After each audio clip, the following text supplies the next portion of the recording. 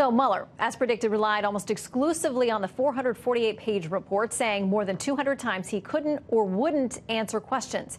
But tonight, Democrats say their fight is far from over. In fact, it's just beginning.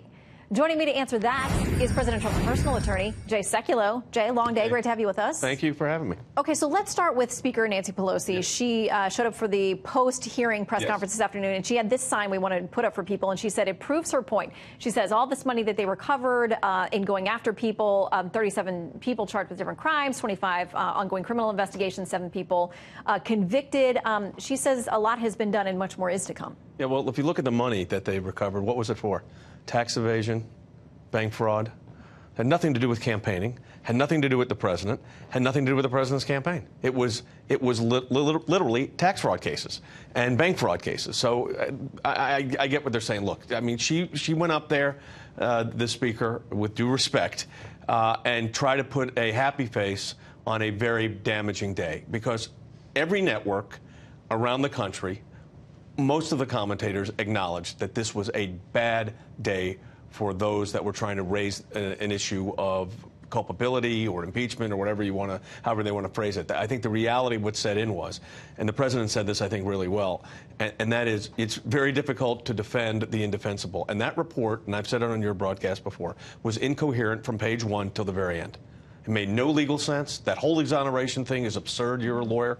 I mean, prosecutors don't exonerate. Not only do they not exonerate, a jury, when you're acquitted, in other words, you're found not guilty. Not guilty is different. You're not exonerated. So I don't even know why Bob put that in there. I have no, why did he allow his staff to put in a phrase that they knew, had to know, was going to cause so much consternation within the lawyers that actually practice law in this area? And it's something that came up quite a bit today. Yeah. And the man who would launch impeachment hearings, the House Judiciary Chair, Nadler, this is what he had to say, saying it was a good day for Democrats. Here's what he said.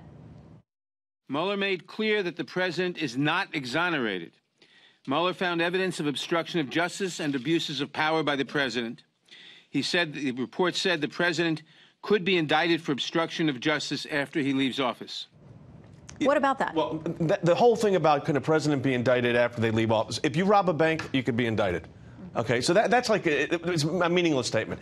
What they are not reporting in their press statement was when Bob Mueller had to go back and correct himself about this whole why did you not move forward with the recommendation of indictment? Was originally it that your hands were tied, or is it that you didn't find a crime? And he initially said it was the Office of Legal Counsel opinion. You can't indict a sitting president. They came back and said, well, that's actually not correct. I need to correct the record. We never determined any conclusions on culpability. That's because in his report, which everybody ignores, he says it's difficult questions of law and fact. And you know this as a lawyer. When you have difficult questions of law and fact, guess what you don't do? Bring a case. So that's what this was. And I think that, Bob had to correct himself. He did. To his credit, he did.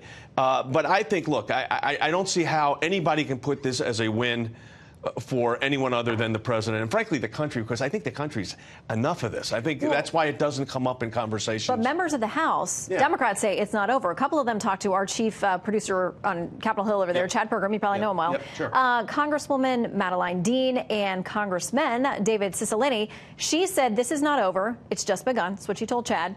He said this is not the end. It's only the beginning.